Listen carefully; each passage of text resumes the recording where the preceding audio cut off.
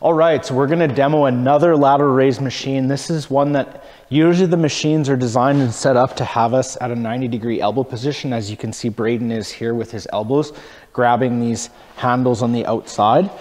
The thing about that is it forces our shoulders into internal rotation, and a lot of people who have already built some muscle have created a structural limitation, and or we just use a lot of repetitive movement, especially in the upper body in bodybuilding and or physique development training.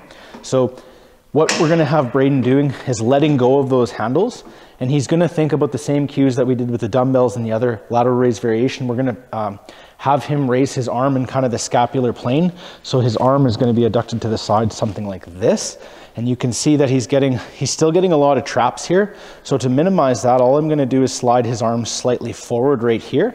We can see that the trap's quieted down. Exactly, he's gonna kick his ass back, and he's just gonna diverge his hands out towards the walls. Right here. Perfect. That's a perfect demo. This is a really easy machine to nail. I program these type of machines quite a bit because you're locked in at the chest, you're locked in at the seat pad, neck position is easy to stay straight. Once you find your individual position of where your arm is going to sit on this pad, you're just driving the arm away from the hip. Really good demo here for Braeden.